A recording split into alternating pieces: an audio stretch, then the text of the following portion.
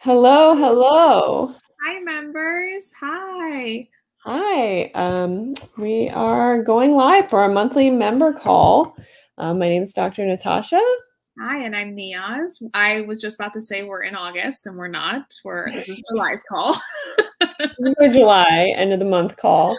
And so every month we have in our KANARI MindBody Club, we do our monthly member call, but we have a portal where we have lots of awesome resources for download, recipes, things like that. And this month we are focusing on Ayurvedic medicine, and we're doing a big introduction on it because it's been really amazing to incorporate Ayurvedic practices into my health journey. And I know Neeyaz also really loves it.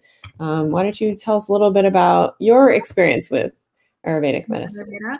I don't remember when I first discovered it or when I first rather learned about it, but I was telling someone even just this morning that I have been the same dosha type, which we'll get into later, for the past like 8 years. It hasn't changed, which is pretty fascinating because when we kind of get into it, it all just makes sense, just given like the kind of person that I am and like what I more or less have contingencies for imbalance versus not. But it's a really incredibly personalized system of medicine, which is something that I really love and have so much respect for. I think, and I know that you can agree here and attest to this too, like medicine at the end of the day, however you define medicine, is something that's very personalized and bio-individual, and it's not a cut and copy approach. So it's really refreshing to kind of go back to the way that medicine was more or less looked at and referred to thousands of years ago in a way that is very natural and bio-individual. Yeah. So for people who are not familiar with it, Ayurvedic medicine is the system of medicine that has been used in India for thousands and thousands of years. I think in Western culture, people may be kind of familiar with traditional Chinese medicine, which is a whole system within itself that originated in China, obviously. But really, it's a complete system. So it's not just a therapy or modality, it's an entire system to look at all aspects of health in the body. And Ayurvedic medicine, which is becoming more and more popular in the West, is the traditional medicine from India. And it actually goes really hand in hand with yoga. And it's really interesting because, I was learning about yoga from some yoga experts or whatever. And yoga was actually intended to be more of the spiritual side of accessing your spirituality and, connecting with source or God or whatever you want to call it. Whereas it's been a little bit co-opted in Western culture to be where, yoga is used to like get physically fit or for people's like physical health. But in traditional Ayurvedic medicine, yoga was more of the spiritual mind practice, and Ayurvedic medicine was used to help the physical body. So that's a little bit what we're going to talk about today, and how Neeyaz had mentioned this idea of doshas is a way of looking at every person individually, their constitution, their energy, their mind-body constitution as well. And so if, I think a lot of people have at least once practiced yoga or tried it. But the Ayurvedic it goes hand in hand with that. It's like a sister practice or whatever. They go together in that it helps with digestive imbalances or any sort of physiological or body imbalance so that people can practice deeper, sit longer in yoga and connect more with spirit there. So it's really just the medical system from India. And so we're going to just do, neither of us are certified Ayurvedic practitioners. We've just had our life changed by a lot of the practices. So we want to introduce you guys to it. And then in a subsequent month, we hope to bring an Ayurvedic expert into our member group to just do a deep dive with our members. So why don't you help us kind of get into this and allows them to define it. What is Ayurveda? Yeah. So like Natasha mentioned, it's one of the oldest, if not the oldest form of medicine that's been originated back like 3,000 plus years ago in India. It's essentially based on the idea or the thought that disease or dis-ease with a dash in between, it's due to it having an imbalance in someone's body or in someone's consciousness. So it incorporates and it encourages lifestyle, therapies and rituals and routines that really help you to refine that balance and that harmony between the mind, the body, and the spirit, which, being that this is called the Mind Body Club, we thought that it was a very appropriate topic to kind of dive into. The term Ayurveda itself, it's a Sanskrit word, and the meaning of it is essentially knowledge of life. Ayur means life, Veda means science or knowledge, so it's the science or knowledge of life. And again, it's based on that concept of understanding how we are connected to the environment and to the universe itself through these various constitutions, otherwise known as doshas. And dosha loosely translates to like our life force.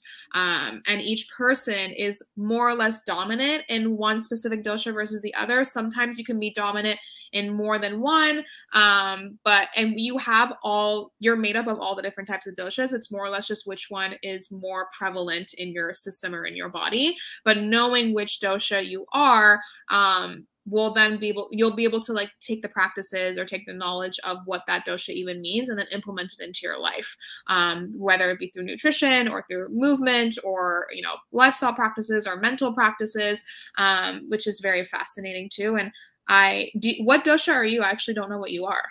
I'm predominantly Vata, which, as people who will start to learn about this, they will see that that's very obvious that I have a lot of Vata, but I'm a Vata Pitta mix. Oh. And we will, before we really get into this, we'll talk about ours in a second, but we're going to have a quiz for all of you guys to figure out what your dosha types are. And we're going to talk about them. So you can either fill out the quiz, or just by listening and watching this, you'll be able to figure out the initial stages of your dosha, your constitution, and ways that you can implement lifestyle practices and foods and really specific things to your constitution. And that's how we personalize it. Am I guessing you're mostly Pitta? Yeah, I'm mostly Pitta. Yeah. I'm very fiery. Yeah. So we have Mehri here who's watching, and we have some people here in the room watching. If you guys are watching, you can comment. We have Heather. Heather says, "You ladies are brilliant. I'm so happy to be here. I don't know much about Ayurveda, but I've been wanting to learn. Glad to be learning from the best. You too." Thank you, Heather. We are so glad you're here. And if anybody else is watching, you can dive into the comments right now. Let us know where you're watching from, or if you have any questions or comments. We'll try to get to them all. We usually say, let us know what dosha you are if you do know what you are. It's fun to kind of get. So we're gonna, just since we keep talking about this, we're gonna start talking about these doshas. So the three main words that you want to know here is the Vata, Pitta, and Kapha. So those are the three that we're going to talk about. The energies of people or even foods or activities as well can increase or decrease these different doshas. And I love this graphic because it helps us understand the elements or the qualities around those doshas. And when you start to see it that way, because I'm a very visual person, but also kind of tactile and understand and learn things through metaphors, you can think about the elements. And when these elements become unbalanced, it becomes really easy to remember where the diseases or the imbalances come from, because the elements are too much or too little. So for Vata, it's comprised of the elements air and ether. Ether is this element of kind of the space, like not actually the air, but like the space in between, or, I just like to think of it as space. Whereas air, maybe wind or air is an element we think of. Pitta is comprised mostly of fire, but it's actually a blend of fire and water. So you'll see those imbalances, or that's the way that you kind of bring Pitta into balance. And then Kapha is the combination of the elements earth and water. Yeah. And it's kind of fascinating too, because I know we're talking about traditional Indian medicine, but even in Chinese medicine, they talk about the elements too. And they talk about air, fire, earth, water, and metal being the other one. And it's so interesting to kind of see how they all just tie together and make sense, because my Chinese element is actually water, which is funny because when I first took the quiz, I was like, why am I not fire? Like if I'm Pitta, then I must be a fire element too. But I'm actually water, which for me personally makes a lot of sense, because I really love like being in water. I love like the element of water. It does help to cool me down, like physically and also just energetically as well too. So it's very interesting to kind of see, on this diagram, how they all kind of intertwine amongst each other. Yeah. And again, everybody to some degree is tri-doshic, but we really have we have elements of all of these. And also what we'll get into is the different foods, the different activities we do, even the different seasons of the earth bring up these different elements. So we're all experiencing all of them at some point. But as we'll get into examples of ourselves, or Mary here is asking, which one am I? And that's, you're going to be able to figure that out as we go through this. But since you're my mom and we're very similar, I can tell you we have very similar doshas. So as we go through these and I will start with the vata, and I'll explain this since I'm predominantly vata. So this is the element that really is about space and air. And so the qualities around any vata energy are going to be dry, light, cold, rough, subtle, mobile, flexible, and clear. And one way that you can determine a person's dosha, and before I say this, and there's quizzes for this, and when you work with a professional or practitioner, they will determine what your inborn constitution is, meaning this is the dosha you were born with. It's going to resonate through your whole life. It's usually your body type, your personality type, but then you can have specific imbalances at a certain time. So even though I may be predominantly vata, I could have a kapha imbalance, and you'll come to see what that means when we look at these imbalances. But generally, vatas as a personality type and as a physical build, they tend to be thin, kind of wiry, quick, changeable mind, vivacious manner. These people strike others as unpredictable, and under pressure, they can grow excited and anxious. So this is usually, more of a fast moving or an anxious type of energy. But also with that comes a lot of movement of thought and idea. So vata is associated with creativity, with a lot of ideas, with art, with dance, with movement, that sort of stuff. And so if you are predominantly vata like myself, or for any person, if you do any of these following activities, you will increase or aggravate your vata dosha. So if you worry, if you go really fast, if you don't get enough sleep, if you're eating on the run, you don't have routine, you eat dry food, frozen food, raw food, or leftover food, all of these will increase or aggravate too much dosha. If you run around a lot, and this in not just running, but if you're actually commuting a lot, if you're on planes a lot, if you're traveling in a car, if you commute every day and you're a vata person, it becomes incredibly important for you to do grounding practices and slowing practices, because movement increases vata. If you never lubricate or moisturize your skin, if you work a graveyard shift, so if you're like a night owl, this is going to increase your vata. And if you avoid tranquil, warm, moist places, which I would never avoid, like sitting in a sauna or a steam room sounds like heavenly, or if you use stimulants. So I hope nobody's using cocaine or speed, but if you use anything that's like a stimulant, coffee, it's going to increase or aggravate vata.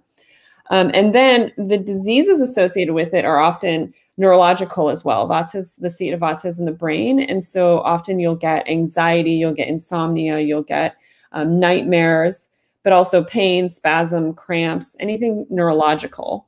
And then constipation, nerve degeneration, indigestion, chills, insomnia, anxiety, depression, like we talked about, and arthritis, stuff like the joints. So if any of this resonates with you, if you can resonate with being kind of a wiry or active or kind of energetic person with a lot of ideas, who moves really fast, talks really fast, the things that will calm that energy down and ground it and balance it with other doshas is staying warm. This is why I'm always wearing fuzzy, warm stuff, which Neeyaz is like the opposite of. But like wearing socks, or just like staying warm, getting lots of sun, staying calm. So not hyping yourself up, eating limited raw foods, which may be counterintuitive to some people, but this is where it becomes really personalized. Like knowing this, say, for example, if I was doing an AIP diet or an anti-inflammatory diet and all I was eating was salads all day, I'm going to aggravate my constitution incredibly, and I'm not going to heal as well. So if I steamed those vegetables, sauteed them, covered them in oil, it would help a vata predominance. So not eating a lot of raw foods or uncooked foods, and even cold foods. So you want to eat at room temperature or steamed. Eating warm foods, eating spices, even like the warmth of spices helps calm Vata. And then keeping a regular routine is super important for Vata because the energy is all the time everywhere. So the more routine that a person can have, the more grounded they'll be. Meditation, relaxing exercises. And then we'll get into the tastes at the end of this call, but the tastes that help balance Vata are actually sweet, sour, and salty. So if you think about comfort foods too, like in our society, when people get nervous or anxious, they often reach for sweets or salty, sour snacks. That's because their Vata is getting aggravated and those foods calm it. So that is the Vata element. And we'll move on to Pitta and let Neeyaz kind of cover this one. Since I know it all so well. So Pitta, essentially the dominant elements, it sits between fire and water. So if you are also a very like energetic, vivacious, person, it would make sense that fire would be your most dominant element, which is why water helps to kind of cool you down and relax you and ground you, which is why personally I love to like go swimming or be in the pool or take showers, and really does help to kind of calm my nervous system. But some of the qualities of somebody who would be a Pitta would be really hot, both physically and also personally, like very hot and kind of sharp, light, oily, liquid, spreading, sour, acidic, and red. So when you think of heat, when you think of fire, these are kind of words that would help describe it. And those are essentially what your qualities are. Personality, physically, you are a medium-sized body. Usually you tend to like gain more muscle than you do fat. Orderly, very decisive mind, very forceful manner, usually very focused, and pretty like productive and very focused in whatever the task is at hand, which comes off for others as being very intense or intimidating, where it's really not. It's just like your personality and how it is. But under pressure, Pittas tend to be very they lean more towards angry or abrupt or just like irritability, short-tempered. I like to think that I'm not really like that. I'm actually like kind of retreat when I'm under pressure, but again, this is why it's so individualized and why you do kind of carry different characteristics across the board. But things that really aggravate Pitta are things like drinking plenty of alcohol, smoking cigarettes and marijuana, eating spicy foods because that will help to create excess heat, engaging in frustrating activities, tomatoes, chilies, raw onions, sour foods, yogurt, those are all going to aggravate Pitta as well too. Exercising during the hottest time of the day, I can definitely speak to this. I definitely cannot. I have to. I love working out when it's like cold outside or early in the morning because I don't love the heat, which is where you and I differ so much. Wearing tight clothing, which personally makes a lot of sense. I love to just wear like either literally nothing at all or just like very light, loose clothing that like barely touches my body. Never fasting or detoxifying the body. We have a huge discussion in this space about like intermittent fasting, and while it does have benefits for certain people depending on where they're at in their body, for some people it's just not beneficial, especially for long periods of time. And I personally can't fast for longer than like a certain amount of hours because I tend to then lean towards that phase where I am irritable and anxious and really hot and bothered. Avoiding kind of cool, fresh, peaceful places, which I actually really like cool, fresh, peaceful places. But again, that tends to aggravate Pitta. Snacking on really salty foods, repressing your feelings, eating as much red meat and salty fish as possible. Those are all different things that are going to aggravate Pitta. Diseases that tend to be really influenced are things like inflammatory diseases or inflammation, which leads to most diseases anyway. So inflammation is like really huge. Fever, excess hunger, excess thirst, hangry, being really hangry is definitely a personality type of Pitta. We can't skip meals. It does not sit well with us.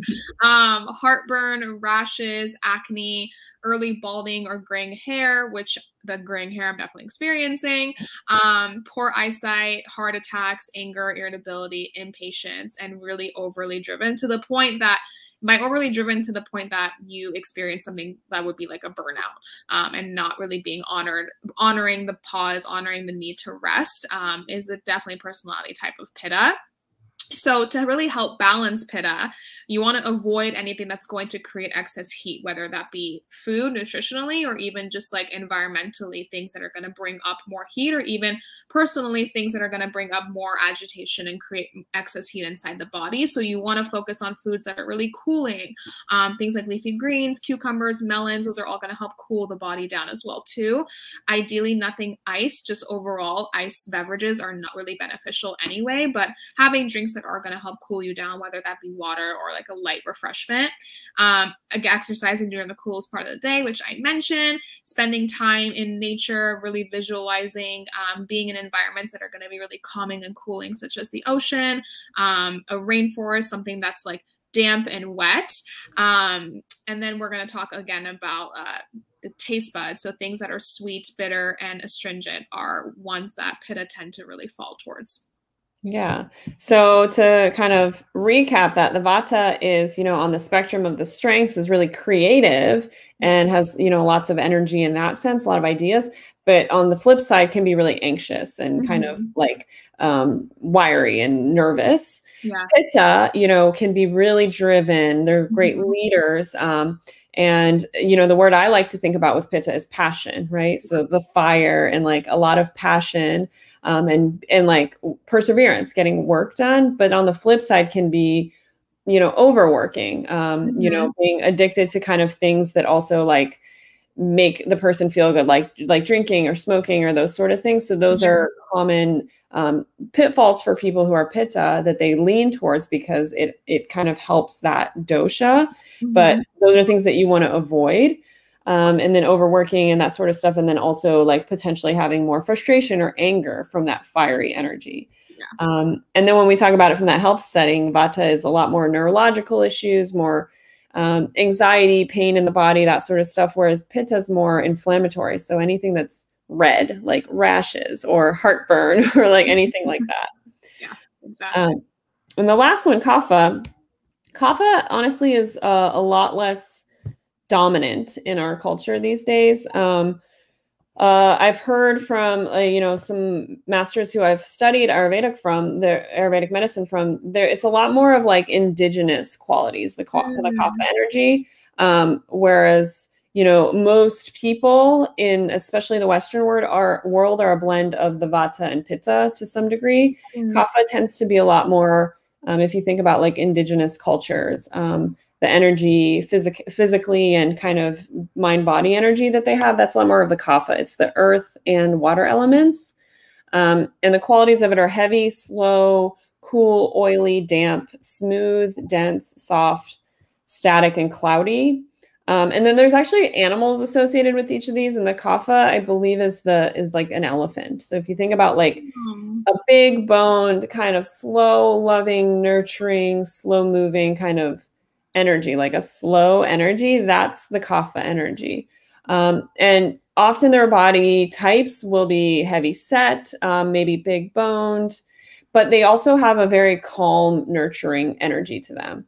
They have a steady mind. They're not kind of changeable or sharp the way that Vatas or Pittas are, and a very easygoing manner. So these people strike others as very relaxed, and under pressure, they can bulk and grow silent. So it's kind of very that like loving, hugging, nurturing energy.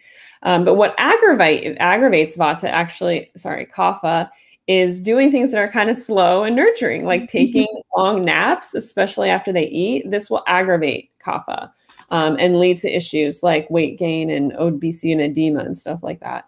And also what will aggravate Kapha is eating a lot of fatty foods or oils because their energy is already kind of smooth and calm. Even overeating is also a problem. Denying their creative self, kind of like just not moving much, just being inert, couch potatoes, those sort of things, and assuming someone else will do it. And then if they avoid invigorating, warm, dry areas. So Kapha actually wants to go to more dry areas. They probably do better in the desert, those sort of things, than somebody who needs more moisture. And it's not great for, just Kaphas to just sit still. If they don't exercise, if they live on potato chips and beer, use any sedatives or tranquilizing drugs, if they repress their feelings, eat desserts, every day, those sort of things will really bog down the kapha energy. And the diseases associated with this are congestion, mucus buildup. So anything that, like, you think about earth and water combining and you get this kind of sludgy material. So think about that compared to the fire, which is inflammation and rashes, or air, which is like nervous energy, like the nervous system.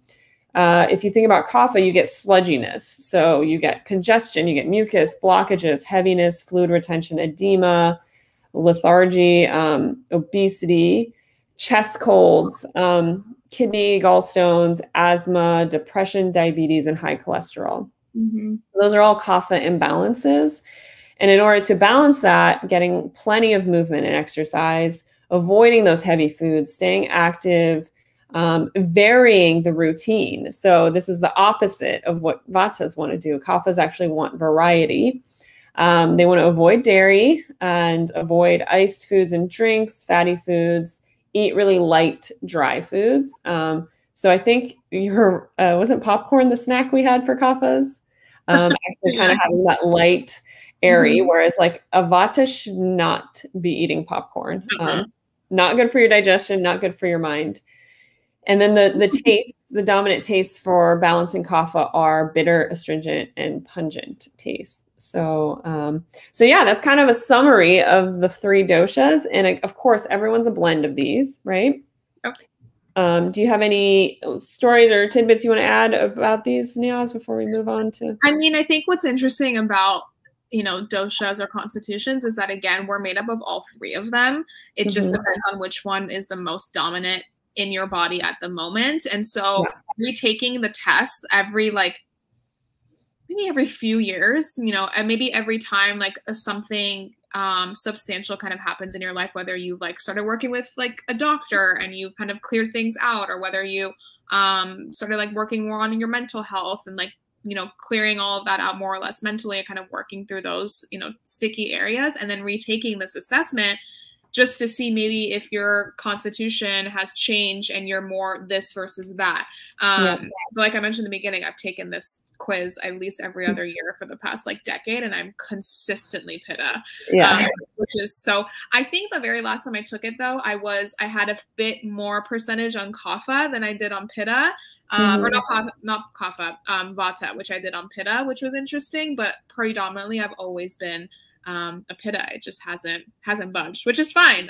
I've accepted that I'm like fiery horse, you know, astrologically, and also fiery Ayurvedically. Yeah, and we actually have 2 quizzes in the member portal. One of them is about your like innate constitution, and one is about your current imbalance. So it really depends on kind of what is going on with your body and your mind at the time, but also what's going on with the earth and seasonally and stuff like that too, which I had mentioned. So this chart is really awesome because it lets us see that as well. In this system, you know, like normally we say, okay, there's 4 seasons, but really if we look at it from these energies, there are predominant vata energies in the earth and the seasons in late fall, early winter. And obviously, I mean, right now I'm going to just be referring to like the Northern Hemisphere. So like when it starts getting cooler and it's, you know, the winter starts coming, that's a lot of where the vata energy is. And you think about it, it's dry, it's cold. There's a lot of like light, windy energy around that time. And then kapha energy is really late winter, early spring. So like the coldest time of the year in, you know, in our seasons, we think about where it's like snowing or it's just kind of wetter. Like it's droughted right now here on the West Coast, but it used to be the rainy season. Even though it wouldn't snow, it was the kapha rainy season. So the earth and the water would mix. And then pitta was the summertime, right? So when it gets hot. And what's really fascinating about this is that everybody's doshas are going to vary as you're in a different environment or a different season. So if you travel and you're in a different region that has a different climate, different temperatures, different humidity than you're used to, it's going to start affecting your dosha balances as well.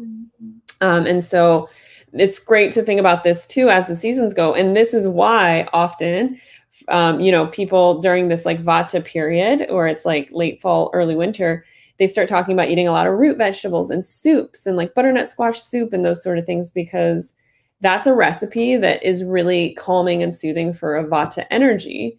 And so somebody like myself who carries Vata energy throughout the year, I might be having some butternut squash soup like on a summer's day because I'm super aggravated. But in general, everybody's going to have increased Vata energy during that season. So it's generally good. And then when you get to like Pitta time, for example, eating like cold raw watermelon, for example, is a great cooling food.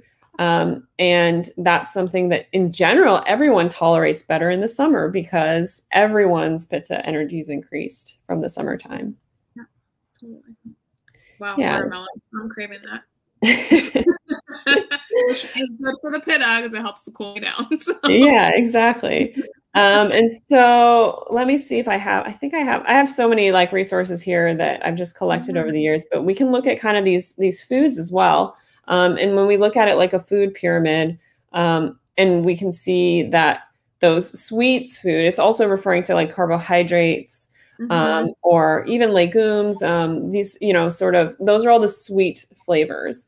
And that's why people who are predominantly Vata or have a Vata imbalance, meaning anxiety, depression, nervousness, restless mind, insomnia, they will often reach for sweets because sweets calm Vata down.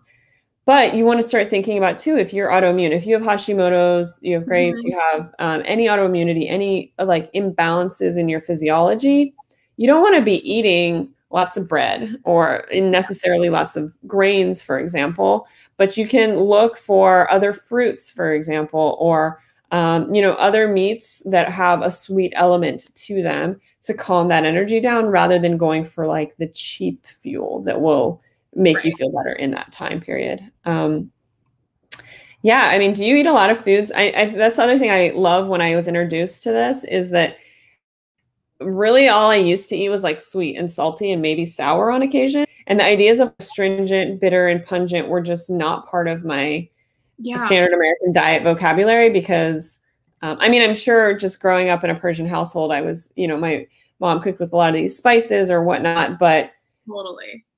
Do you like things that I gravitate towards sweet and towards I do like sour, but I usually like sweet and I like bitter.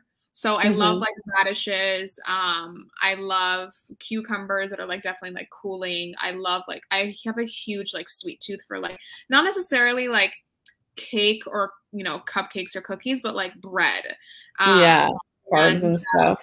Yes, totally. But yeah, I love the sweets. I love the bitter.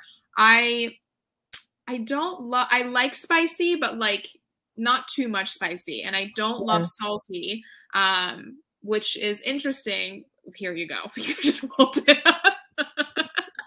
I don't love salty. I also just like personally don't metabolize salt very well. Like my genome just like I have a mutation against like salty foods anyway. So that personally makes the most sense for me, but I can see why it would make sense generally for Pitta here. Yeah, so we have, the sweet foods here, examples of that, like we talked about, are the grains, the starchy vegetables.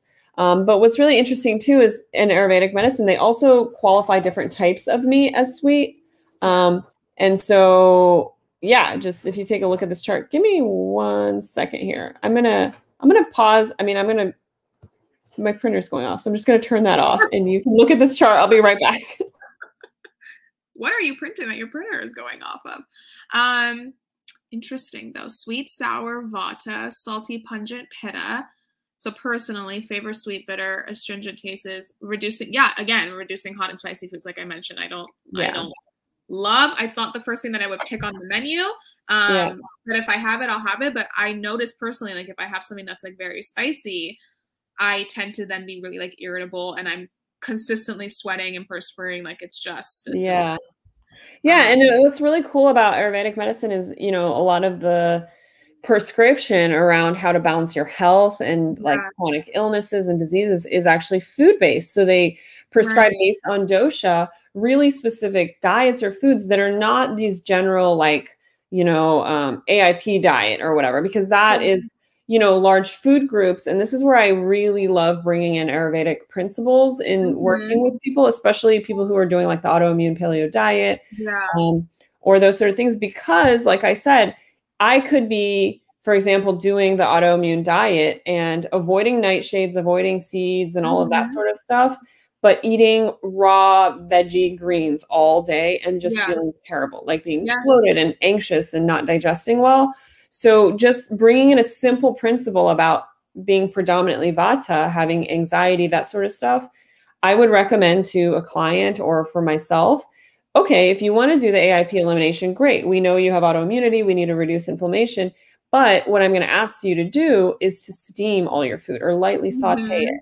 Or if you're going to eat a salad, cover it in lots of oil. So you get more of that, warm, oily quality instead of the dry, cold Vata quality. Because if you're already suffering from anxiety and that sort of energy, you could be following all the rules of the AIP diet, for example, or gluten-free, dairy-free, whatever it is, but the quality and the temperament of the food that you're eating is actually aggravating what you're putting into your body energetically as well. So that's why I really, really love bringing this principle in and mixing it with Eastern and Western medicine. But what I also thought was so interesting is, like I said, standard American diet really got the sweet, salty, sour down. Like we know what those foods are, right? Most people eat those. But then when it gets too pungent, I think, there's definitely chilies and that sort of stuff that people eat, but often it's like in salsa, right? Or it's in, not a standard American diet. And I know that Persian food will start almost every dish with sauteed onions and turmeric, right? And that's a very pungent flavor. Or garlic is in every meal that you cook, like in Persian food. But I know a lot of maybe Americans don't really know how to cook garlic or onions in their meals or food properly, or how to add ginger or add mustard to your food. So these pungent flavors, we have to think a little bit more about incorporating all of these tastes because they all have different medicinal values. Bitter, I know this is, a lot more popular now for people to be like leafy greens, right? But that's where we get that bitter flavor from. Those kale has become really popular, or sprouts, or, these types of bitter flavors. You and I are used to that because in Persian culture, we eat something called sabzi khordan, like during the meal, which is essentially just like a mixture of different herbs, like, marjoram and basil and mint and parsley. And you just like take a whole like handful of it and you eat, and it's very bitter. And then when you eat that with like raw radish and sometimes even raw onion, if you're really feeling down for it. And all of that is very bitter, but that helps to kind of turn on these digestive fires and help with digestion overall, depending on whatever the meal that you're going to eat, which Persian food tends to be very heavy to begin with. So it helps to kind of break things down. But yeah, I love the raw onion thing. My husband, he's American-born Chinese, but he loves having Persian food too. And he's learned that like you have to have the sumac on the table with the lemon to squeeze on the food, with the raw onion, with all the greens, and you mix these flavors together. And that's why traditional diets were so powerful in terms of medicine and healing. It's not because they were restrictive, it's because they were balanced, and because they, even if something was inflammatory, there was a lot of these other flavors and tastes. Like if we looked at this pyramid again, we want to bring in these other flavors and tastes to balance out the sweets, which is predominantly sweet, salty in our meals. And then finally, astringent. This is also not very common in a lot of meals or foods that we eat in the West. I adore pomegranates. So I get lots of astringent from pomegranates, but like tea or green teas, they'll also have that astringent quality that kind of makes your mouth pucker a little bit. But like the skins of grapes are astringent, or, beans, these sort of things. So these are things that will help kind of balance the different energies in our body. And it's really never good to, be really excessive with any one thing. So even if you are predominantly Vata or predominantly Pitta or Kapha, it doesn't mean you should never eat these other types of food, but you should favor, as it says, favor the pungent, bitter, astringent, or favor the sweet, bitter, astringents, and then avoid the other ones because they will increase or aggravate your dosha. Exactly. Yeah. Yeah, so there's a lot to learn here. These are the quizzes that we have in the member portal. So if you are not a member, click on the link in the comments and join us in our membership, because we have lots of fun resources. We have a mini guide that's going up there soon. But the first quiz is the Constitution quiz. So this is about what you were born with, what you will live with the rest of your life. Like, this is your Constitution. So you take this quiz and you add it up. And I love it because this has, if you look up here, a body constitution. But then if you go down, it has the mind constitution as well. So it has your mind body constitution. And then this is your current imbalanced state. So even like you were saying, if you're predominantly pitta all the time, if you take this quiz, you might find, oh my gosh, I actually have a lot of a kapha. I'm going to retake it. Yeah. You never know. Yes. So there's that. There's the body, the digestion, the mind and emotions. And you could have like a vata imbalance in, say, your mind and emotions, but have maybe a kapha imbalance in your body. And then with that, you know, there are lots of resources, and we're going to put some book recommendations and activity recommendations up in the member portal. But I have a lot of Ayurvedic books. So I have these textbooks here. These are textbooks written by Dr. I believe he goes by Dr. He's Vasant Lad. He is, let's do his little picture here. He is the father of Ayurvedic medicine in the Western world. Look at him. He teaches in New Mexico, I believe, but he teaches at the college there for Ayurveda. And anyways, in these textbooks, but also a lot of other books you can get. You don't have to get the textbooks. We're going to give you easier books, but they have these charts here of like categories of food, and then if you should avoid or increase per dosha.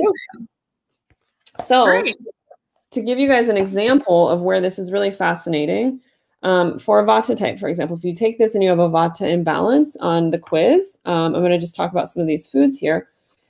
Say you're eating animal protein. If you have a vata imbalance, you want to avoid white chicken, but you want to eat dark meat chicken because it's warm and it's calming. You want to avoid lamb, pork, rabbit, venison, and white turkey, but you want to eat beef, dark meat chicken, eggs, fish, shrimp, and dark turkey.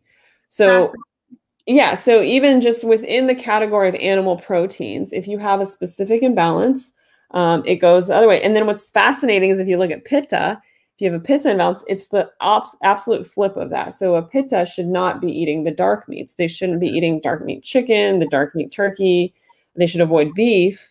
But the pitta should favor, if you have a pitta imbalance, you should favor white meat chicken, egg whites, freshwater fish, not saltwater fish, white turkey, shrimp, rabbit, and venison, not beef, not lamb. So I love lamb too. and that's the thing that's lovely about this is if you eat lamb, that's fine. You just have to understand that the energy qualities of it are that, and you need to balance it by eating a lot of like cucumbers or pitta calming foods with it. Exactly. So that's why traditional dishes often have such a complex blend of spices or vegetables or, you know, side dishes, chutneys or pickled food like torshi, right? Because they will come in and bring in the pungent or the astringent flavors and balance out a meal rather than like looking at it so compartmentalized like that. Exactly. So it's not a one size fits all. It's a what fits for you. So yeah, exactly. Do you have any practices you love with Ayurvedic practices? Yeah. I love tongue scraping. I do that every time I brush my teeth, which is every night or in the morning, but I don't really tongue scrape in the morning. That's probably like one of my favorites that I've incorporated as far as like Ayurvedic. Of course, yoga. Waking up. I like to wake up like with the sun, and I like to start resting when the sun goes down. Yeah. So that's a practice of Ayurveda too.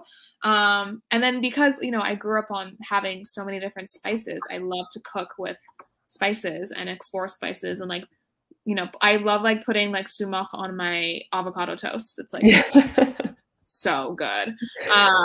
Which like for anyone who's like, what are you talking about? I really love like incorporating different variety of spices into my foods too at every meal. You know, doesn't have to be just dinner because that's like the heaviest, or lunch because it's the heaviest, but like even breakfast, even snacks, I like to incorporate like different spices or herbs into my snacks too. So yeah, whether that's Ayurvedic or not, because I think that's more or less cultural. Some practices that I like to definitely use. Yeah. Yeah. And for people who have never tried it, sumac or somar, as we call it in Persian, Farsi, it's actually a very sour. It's one of the only sour spices. It's like a sour berry, and it's delicious. And they usually put it on beef kebab or meat kebab. And what you had mentioned we talked a lot about food, but there are a lot of lifestyle practices like you said, rising with the sun, sleeping with the sun is super important. Because the energies throughout not just seasons, let me show you this chart, the energies throughout the day also change. There you go. Oh, lost it. Sorry, guys. Here we go. There we go. So if we look at this, and if any of you guys are familiar with like the Chinese medicine also has a similar clock, but if you look at this 6 a.m. to 10 a.m. is kapha energy. And so it has to do with stimulating and producing like enzymes and fluids and stuff in our body. So generally it's best to wake around that time. Then 10 a.m. to 2 p.m. is about transforming life. So that's the best time to, I think, kind of do some of your activities in the morning. And that pitta energy, that intensity, that focus that you can have. And then the vata energy from 2 p.m. to 6 p.m. should be this winding down time, a creative relaxation, kind of wrapping up work and getting back to some me time. 6 p.m. to 10 p.m. is about connection and love. And that goes back to that kapha energy, like we talked about, the nurturing, the kind of domestic home life. 10 p.m. to 2 a.m. is transform and detoxify. So for those night owls out there, this is, again, both in Chinese medicine clock and in Ayurvedic, getting to bed by like 10 p.m. so that your body can rest and start to go through detoxing your brain, detoxing your liver, your kidneys, your lungs is super important, because if you're not sleeping during that 10 p.m. to 2 a.m. period, you are blocking your body from transforming, doing that biotransformation and that detoxification. And then we get back this, knowing you and like the 2 a.m. to 6 a.m. is you're such a night owl. I know. It's like really fun energy. And this becomes the thing, is like being super aware of this, because if you are like, I have, been a creative person all my life. When I start painting, it's like, those are the hours where I get the most done, but it's also because people want that quiet, like time to themselves. And that 2 a.m. to 6 a.m. kicks in that vata energy again. So having that pitta drive and that vata, if you flipped your clock around, it's because you're tapping into these energies, but it, in the long run, ends up causing a lot of chronic health issues and imbalances. So from 2 a.m. to 6 a.m., it's about breathing, centering, releasing. So those are the best times to be asleep, according to this. So yeah, we have these like awesome resources available that I've collected over the years from so many different courses and places that we've learned this from, but just activities that you can do. And what I love about this too, is that, we have these systems of like waking and sleeping and eating at certain times, but to personalize it for constitutions, Vatas, for example, want to eat smaller meals so that they're a little bit hungry between the meals. They want to have breakfast from 8 to 9. So whereas a Pitta wants to have breakfast earlier, 7:30 to 8:30. And then the Kaphas actually have a much later breakfast from 9 to 10. So it's best for a Kapha to actually wake up, do some movement, activity, exercise, and then eat later. And it's just really interesting to look at these individualizations of these daily activities, even though we're all kind of following the Earth's clock with that energy. And so, yeah, there's a lot of mind-body practices that can be personalized with this. And we have a lot of that stuff in our member portal. And, there's other Ayurvedic practices that are just, this one's a really popular one. It's gained a lot of popularity, the alternate nostril breathing. Oh, yeah. So this is a great one for you guys to try.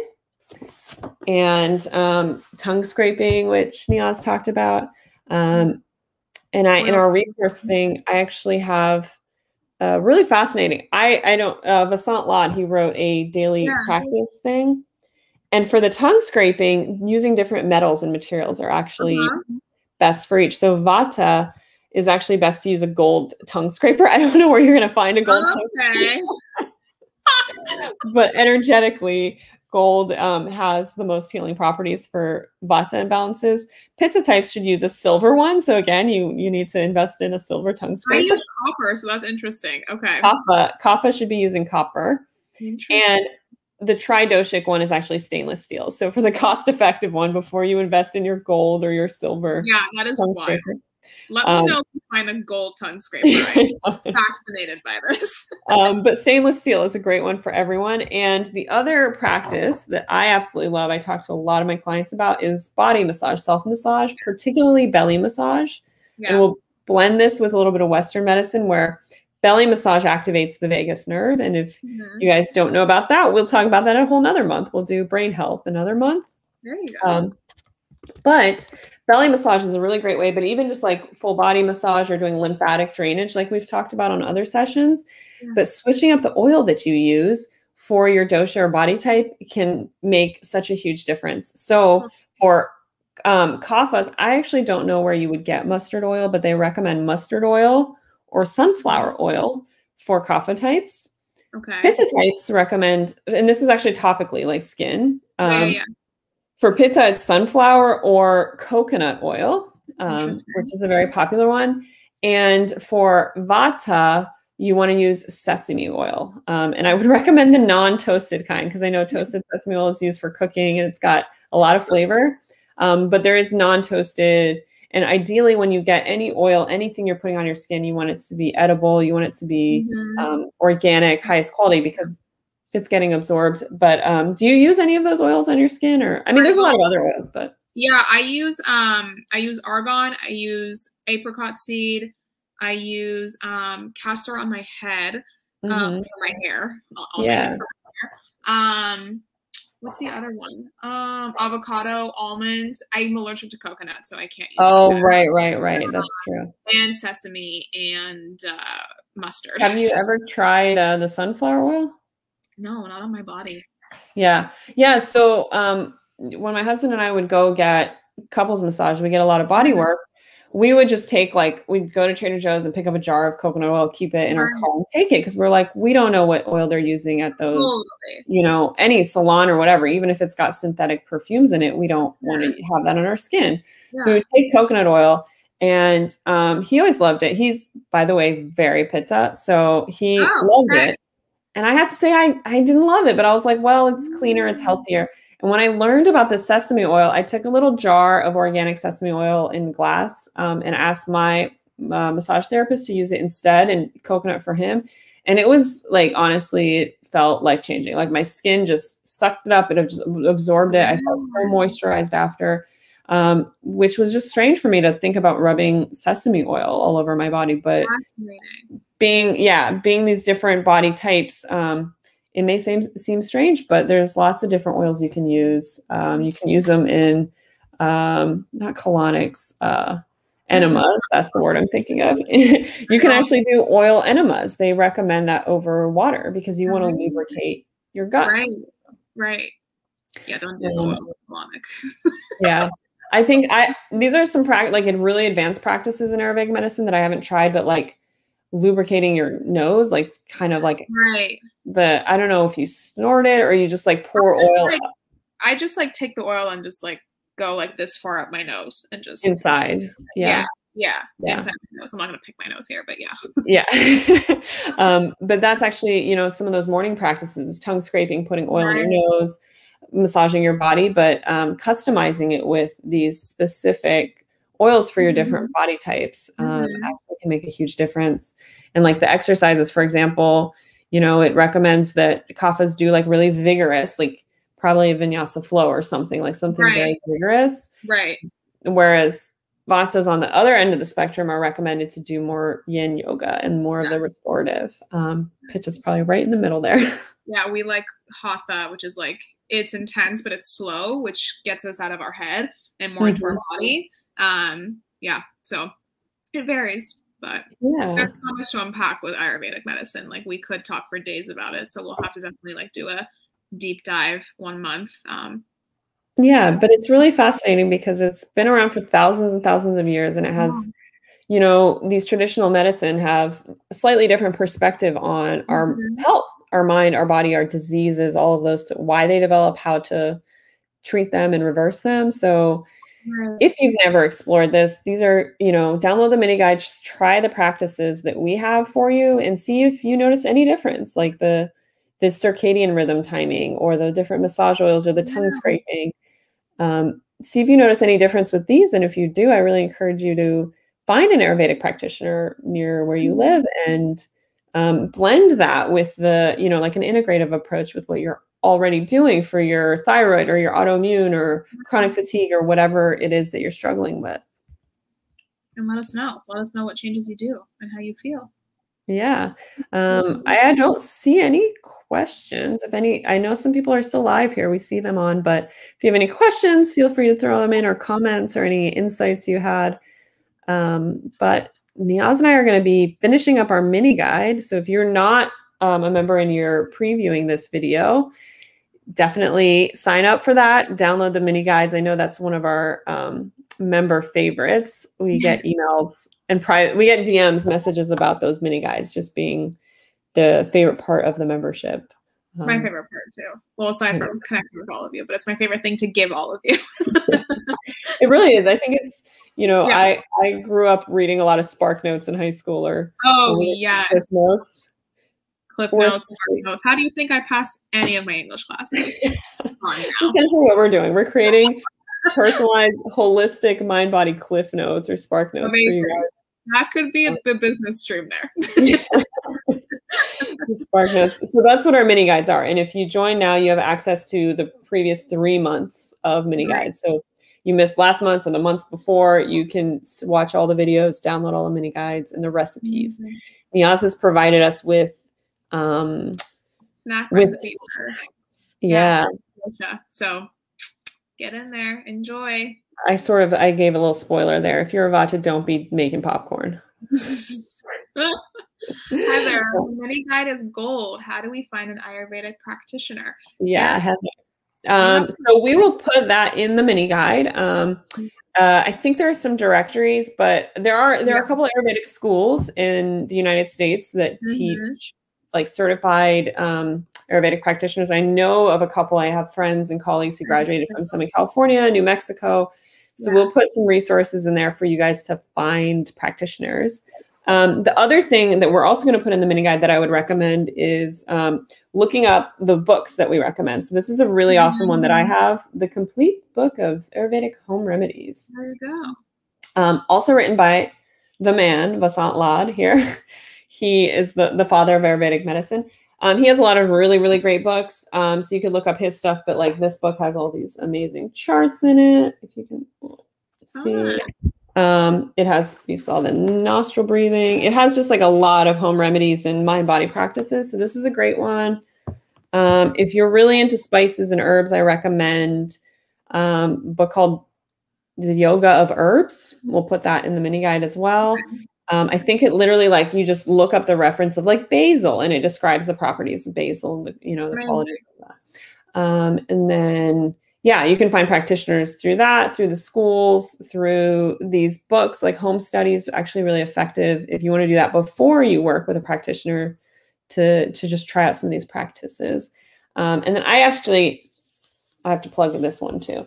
The Paleo Vedic Diet, Dr. Akil, I will disclose that I'm actually working with him right now as a patient. Even though I've done a lot of my own autoimmune healing and management, and my husband has helped me a lot. I was just like, it's always great to have a practitioner in your corner. So I am lucky enough that he's in my town right now. Oh, fun. And he is a medical doctor who studied functional medicine and has a background in Ayurvedic, but he has a whole book called The Paleo Vedic Diet. And he kind of describes this. It's a really great blend of functional medicine and Ayurvedic. So, yeah, check that out too. But all those resources will be in the mini guide for you, Heather, and our other awesome members who are watching on replay. I know you guys send us private messages all the time, so I don't want to call out your names here, but you know who you are. We appreciate you guys so much. And we have a really big announcement for the club coming next month, hopefully. So stay tuned. Things are going to expand and grow, and you're going to have access to a lot more goodies, but we will unveil that as the time comes. So stay tuned for that. Yay, amazing. And we'll see you all next month in August. Yeah, and I think this past month we got a bunch of new members. We got a lot of new members, so we want to welcome you guys with open arms, a big hug from us. We love having you here, and if you're watching the replay on this or exploring the portal right now, just shoot us a message, say hi, and we can't wait to see you guys all next month. Yay! All right, everyone, take care. Bye, Heather.